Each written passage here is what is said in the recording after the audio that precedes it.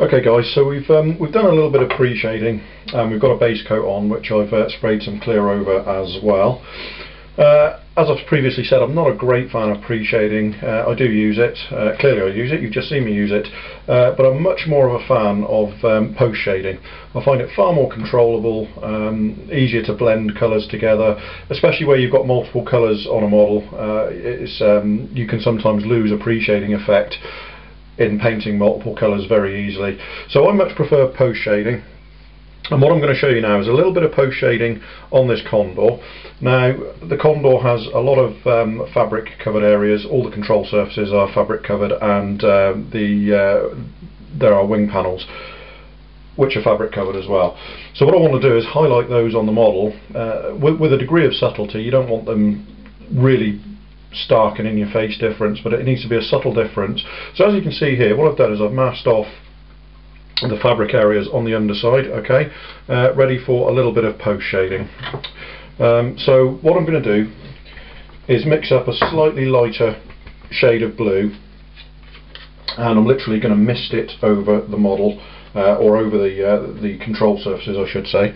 Okay, so what I've got, I'm going back to the HPC, the finer airbrush of the two I use regularly. Now all I'm going to do is drop a little bit of light blue into a colour cup, and then I'm going to lighten it up considerably with some white. Now you might notice here that the blue I'm using is Guns and the white I'm using is Tamiya. Never had a problem mixing these colours together and spraying them, so I'm quite happy to do so. So I don't know if you can see that, there's only a very little bit in the colour cup. I'm going to cut it back a lot with thinner. It needs to be cut back really quite severely, because all you're doing is misting the top coat over the control surfaces and the like for this part of the pre-shading. Okay, so as you can see, that is really a remarkably thin mixture. Okay, so I'm going to start the compressor up.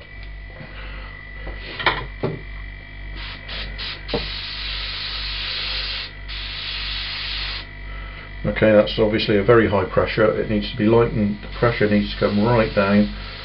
Okay, and there's the pressure right down. So as I said, what I'm just going to do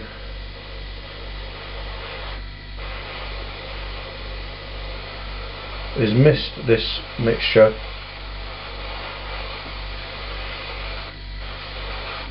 over the fabric areas. Now I don't know if you can see on that, but the actual paint is barely changing the shade of the masking tape at all, which gives you some indication of how thin this paint really is. Nevertheless, it's quite thick enough to do the job I require of it in tinting those panels. Okay, so it's literally the work of a couple of minutes once masked off to spray all these areas off. Okay.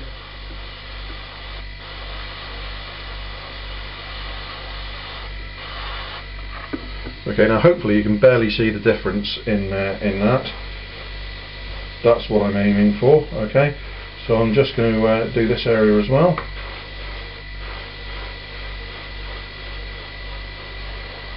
This is one of those jobs in modelling and painting where the amount of time you spend masking for this work far outweighs the amount of time you're actually going to spend at spraying.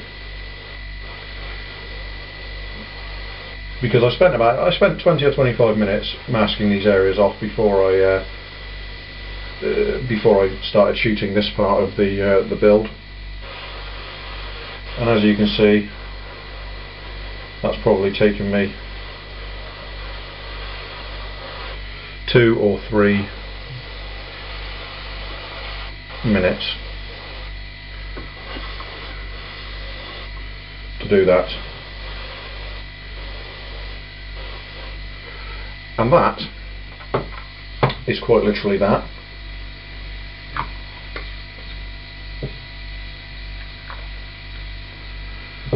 I'm going to put the lid back on the paint. I'm going to clean my airbrush briefly.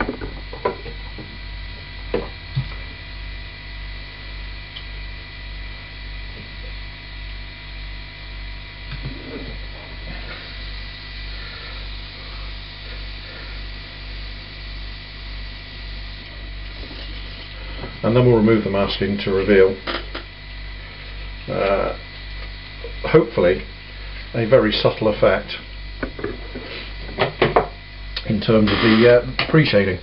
Okay, so I'm always nervous when removing masking tape from an acrylic finish because it can pull up quite easily. That's why I more normally use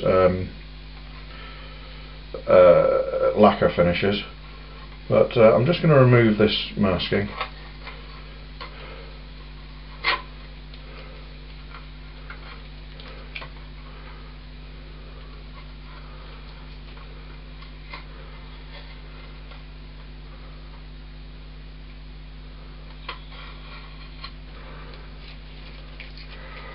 I'm hoping you can see that, guys. That's actually a very subtle, I've very subtly lightened those areas up.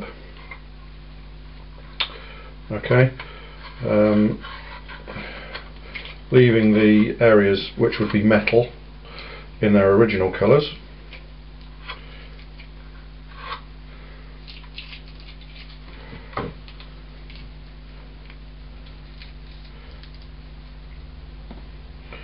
Let's use the, we've got a little patch in the middle of this patch of fabric which has a landing light. It's these little details that really will help your model to stand out. Okay, same thing with the tail. Things like the trim tabs, which are metal, are masked off to remain the original colour, and the fabric areas are sprayed with the lighter mix.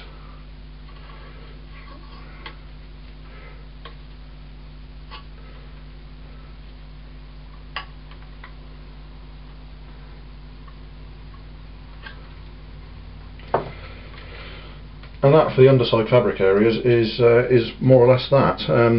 As I say, I'm hoping that you can see the very subtle change in tones across the fabric areas of this model.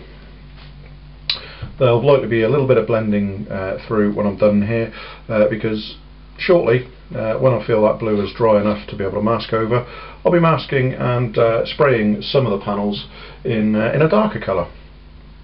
Again, misting it very lightly over for the darker colour, and eventually ending up with a kind of multi-toned appearance, which I'll then blend through with the original light blue to hopefully create a very subtly variegated finish on the entire model. So I'll be back shortly with the darker shading.